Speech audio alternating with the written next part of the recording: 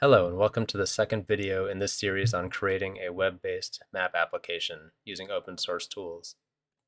In this video, we'll create the initial code outline for Flask and use Maplibre to display a map on a web page. So we've got our project over here in PyCharm, and you can use any ID, but this is what I'll be using.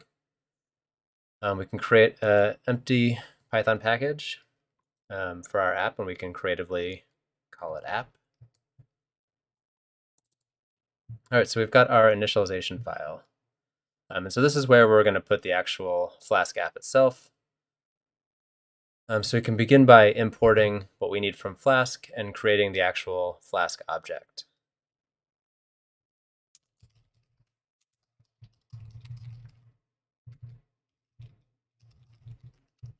And we'll start with an initial function for creating the app. In the future, this can get expanded as our app grows. Right now, it's going to be just a real basic call.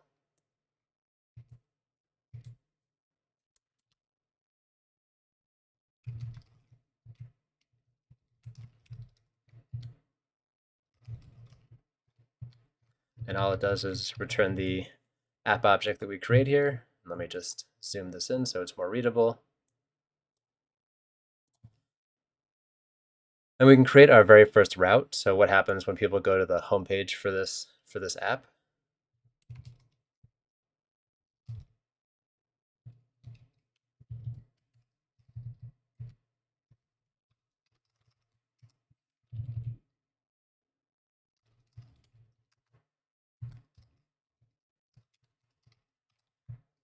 And right now, just as a first pass, all this is going to do is return the word success. That's all we'll see on the web page. Let's get rid of some warnings. Right, and then we actually need to have the app start running when this program is called.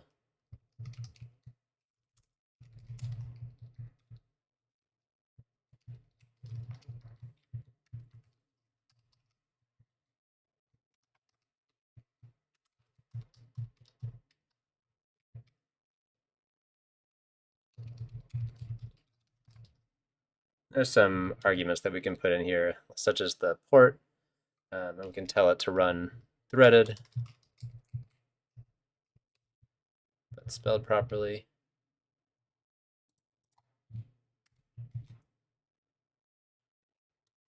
All right, so now that we've got this very bare bones application, we can go ahead and switch to the command line and actually start the app.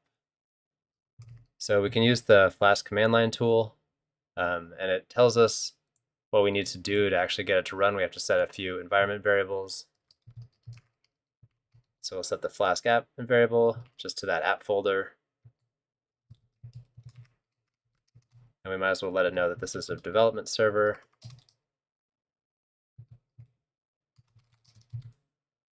Right, and with Flask run, it's running localhost port 5000.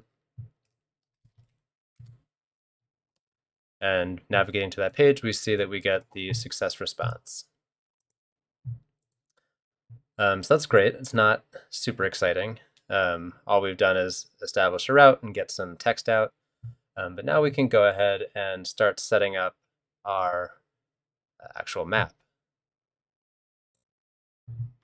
So we're going to be rendering an HTML template, so we need to import that capability from Flask. So now, instead of returning this success string, we'll tell it to render a template. Now this hasn't been created yet, but we'll go ahead and do that. So in this folder, we need to create a templates folder.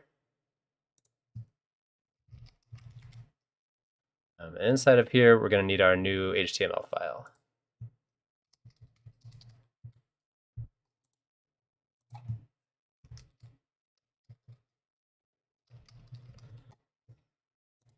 So this HTML file is still pretty bare bones, and we can show that it has succeeded. So now we're successfully rendering that template instead of just sending back text. So while this is bare bones, it is what we're going to be working from. So heading over to Maplibre, if you're not familiar, Maplibre is a spinoff of Mapbox GL.js right before they changed their requirements to use it, so it's open source, and they've got a great examples page. So this very first example is super basic. It's really just displaying a map. So I'm going to go ahead and literally just steal their code because it does everything we want it to do. And so now if I just save this off, we can go back to our localhost page, reload it, and we get the exact same thing, but taking up the full page. There's a few things I want to call out here. There's an empty div that we've given the ID map. And then there's some information about styling that div. We're telling it to take up the whole page, but there's no content in it. But it's important that we gave it this ID and that we remember what the ID is. So down in the JavaScript, when we declare our new Maplibre GL map, we tell it the container, which is that div. That's the ID. So that's how it knows to put the map there. We point it at this style JSON. They centered it at 0, 0, so lat long 0, 0, or in this case, long lat, and then give it an initial starting zoom, which is, of course, zoomed way out.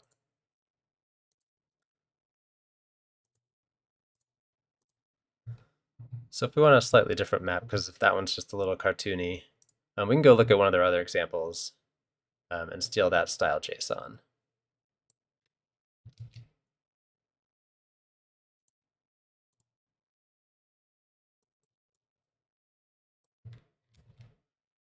Swap it in right there, go back to our page, reload, and we've got a new base map.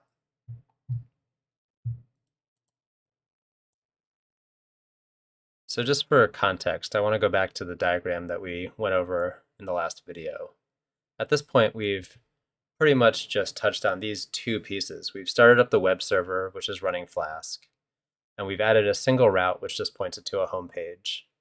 We haven't set up any interaction with the database. We don't have our own tile server, but that web server is sending that HTML, JavaScript, CSS over to the client, which is then interpreting it and displaying a map for us. So we've got these two pieces set up.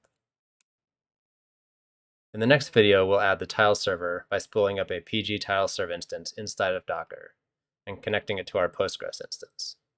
We'll point Maplibre at it so we can get our custom data on this map. As always, the code will be linked in the description, and if you have any questions or suggestions, please leave a comment below. Thanks for watching.